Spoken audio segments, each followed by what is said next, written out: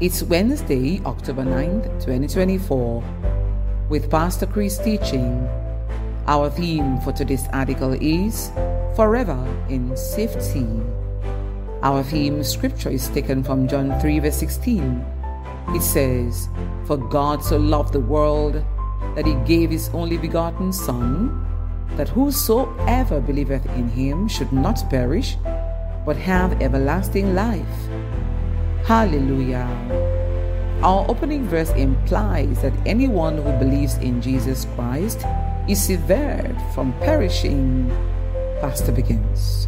The offer of salvation and promise of eternal life through faith in Christ Jesus is open to every man, woman, boy, and girl in this world, regardless of their background, nationality, or past actions. Praise God. Also, notice the phrase "should not perish." It's a legal expression.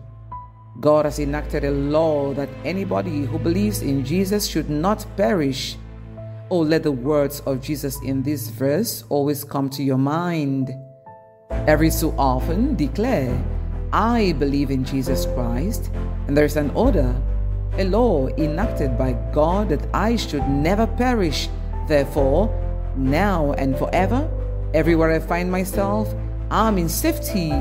I'm separated from perishing." All glory to God.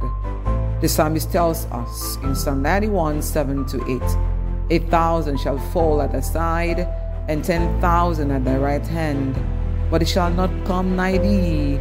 Only with thine eyes shalt thou behold and see the reward of the wicked." Glory to God. The Amplified Classic renders it even more beautifully. 1,000 may fall at your side, and 10,000 at your right hand, but it shall not come near you. Only a spectator shall you be, yourself inaccessible in the secret place of the Most High, as you witness the reward of the wicked.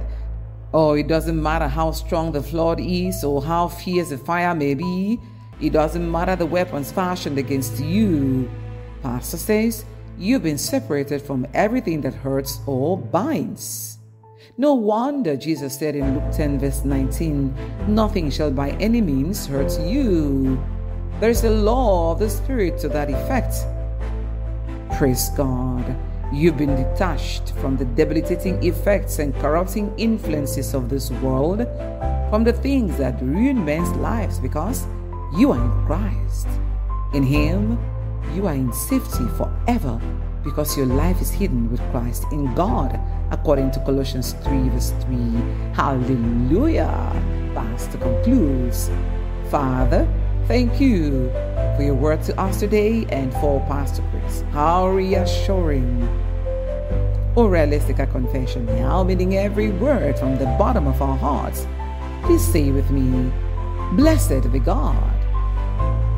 My life is hid with Christ in God. I'm detached from the destructive forces of this world, severed from perishing, because I believe in Jesus Christ. I walk in blessings, divine protection, joy and peace. In Jesus' name, Amen." All right, for further study, please read Psalm 91, 1-12. Then Isaiah 43, 1-2 says, "But now thus said the Lord that created thee, O Jacob, and he that formed thee, O Israel, fear not, for I have redeemed thee. I have called thee by thy name, thou art mine. When thou passest through the waters, I will be with thee, and through the rivers, they shall not overflow thee.